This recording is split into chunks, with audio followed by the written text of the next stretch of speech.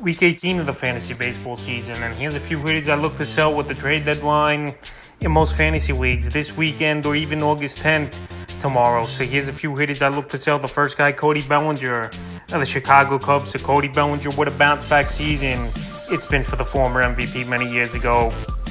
After the last couple seasons, he was hitting under 220, and this year with the Cubs, 17 home runs, 56 RBIs, 65 runs scored, 17 stolen bases, a 332 average, and a 383 on base. So Cody Bellinger over the last month of the season, he's been on a tear, and right now I don't think it's going to hold up to the levels it's been. Obviously 8 home runs, 27 RBIs, 22 runs scored, a 411 batting average, 6 stolen bases, and a 453 on base. So Cody Bellinger, he's been on a tear, no doubt about it, since July. And this Cub team, they got right back in the race, led by Cody Bellinger, and a big win streak before the trade deadline. So anyway, right now, well, he's on fire is Cody Bellinger.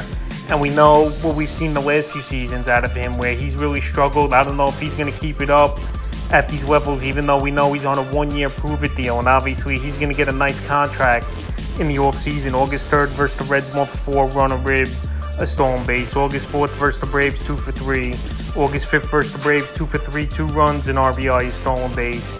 August 6th versus the Braves, 2-for-3, 2 runs, an RBI, a stolen base. August 7th at the Mets, 3-for-3, 2 RBIs. And August 8th at the Mets, 1-for-4 with a homer. So right now, last 5 games, he's got 10 hits here, is Cody Bellinger.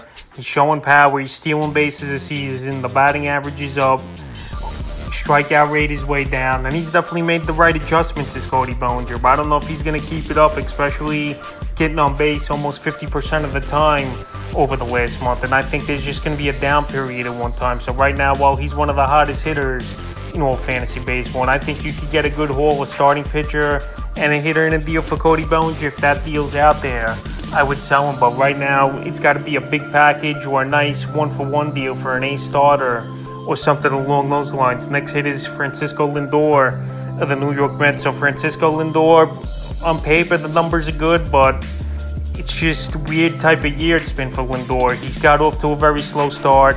Then in the month of July, he got back on track.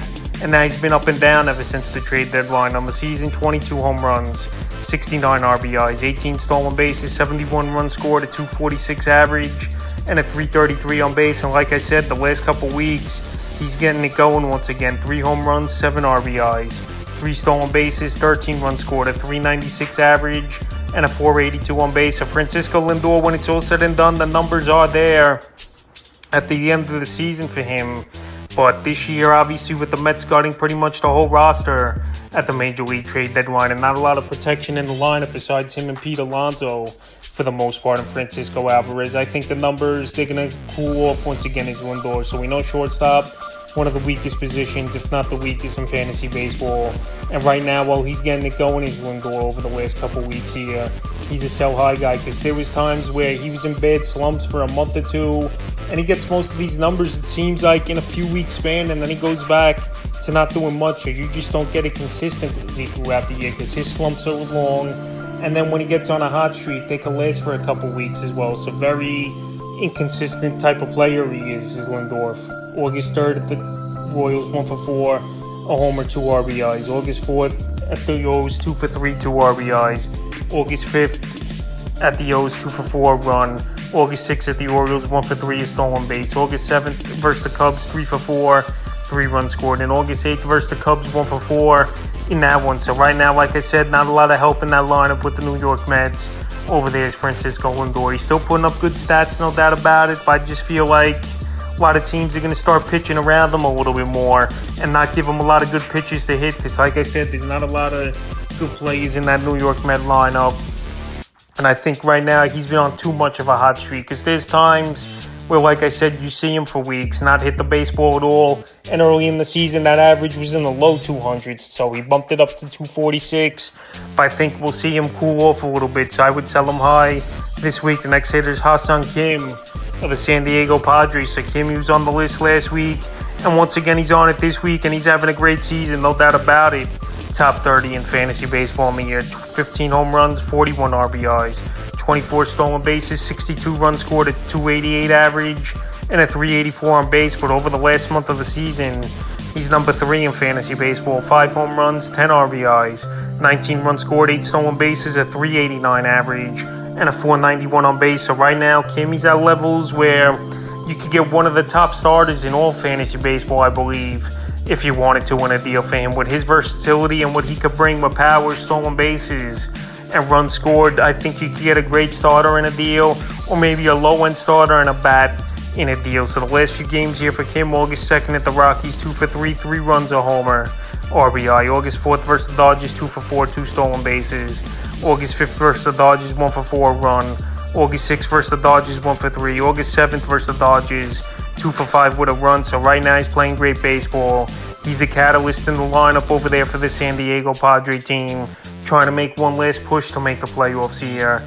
And like I said, with his versatility and where he could bring you power, stolen bases, runs scored, and a good batting average, I think you could get an ace type of starter in a deal, or even a 2-for-1 deal. So right now, while he's on fire and the trade deadline's coming up tomorrow here in most leagues, he's definitely a hitter I look to sell high. If I'm not going to get true value for him, obviously you hold him back and keep him on your team. The next hitter is Brandon Lowe of the Tampa Bay Rays. So Brandon Lowe, he got off to a good start the first month of the season.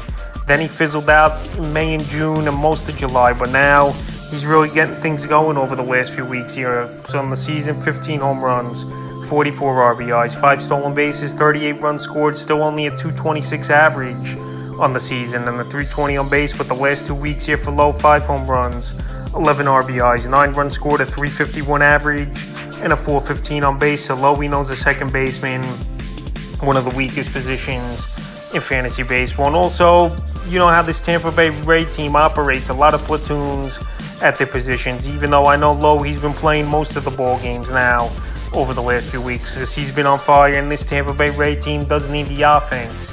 Obviously, with their team struggling a little bit compared to what they were doing early in the season. August 1st at the Yankees for 3 in RBI. August 2nd at the Yankees, 0 for 4. August 4th at the Tigers, 1 for 4, run. August 6th at the Tigers, 1 for 3, and that one a homer, 2 runs scored. And August 8th versus the Cardinals, 1 for 4 with an RBI. So right now, Brandon Lowe playing great baseball, showing power. The batting average is way up. But he's another guy where, going by his track record and even his exit velos, he's not hitting the ball super hard right now as Brandon Lowe. And I think his stats are going to fall off a little bit. And he's players, well, that could get back into a platoon if he cools off. So right now, while he's playing good baseball and getting playing time, he's a perfect sell high hitter this week. And the 5th and final hitter I look to sell in trades, Alec Bohm of the Philadelphia Phillies. Alec Bohm, solid season here this year for him once again. 12 home runs, 72 RBIs, 4 stolen bases, 52 runs scored, a 294 average, and a 347 on base. Alec Bohm, many years ago, one of their top draft picks and prospects in this Philly system. But the last couple years, he's starting to come around, is Alec Bohm. But over the last 2 weeks here, one of the hottest hitters in baseball. 3 home runs, 11 RBIs, 11 runs scored, a stolen base, 396 average, and a 463 on base. So right now, Alec Bohm, I don't think those numbers are going to keep up. Obviously, the high batting average, the power this season. He'll probably finish the year 15 to the 18 home run range, which is fine, with about 85, 90 RBIs, which is solid as well here for Alec Bohm. But I just don't think he's going to keep it up on the tear he's been, because over the last couple weeks is where he's really gotten the numbers, because before that, he was the middle of the pack player for the majority of the season. August 2nd at the Marlins, 4 for 6, a run, 3 RBIs. August 3rd at the Marlins, 0 for 4. August 4th versus the Royals, 2 for 5, a run. August 5th versus the Royals, 2 for 3, a homer, 2 RBIs, 3 runs scored.